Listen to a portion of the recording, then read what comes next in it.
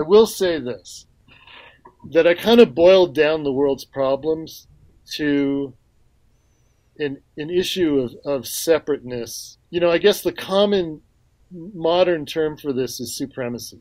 The idea that two groups are separate from each other and one has power over the other. I would say that this is, not just a racial issue. It creates war when one country or one group feels, different than another group and they have power over that group. They're going to try to enforce it with war.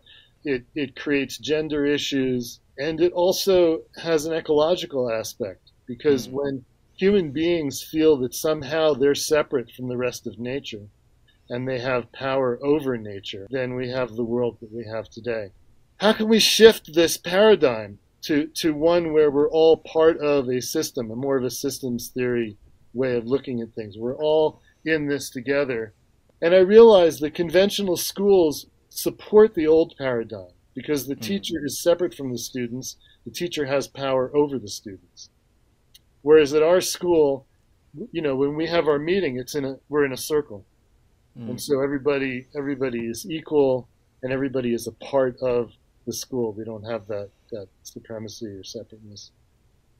And so that's really, I think, the biggest benefit that schools like this have to offer the world.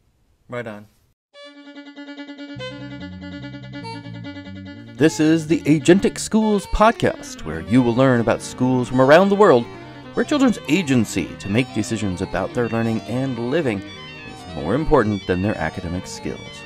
I'm your host, Don Berg.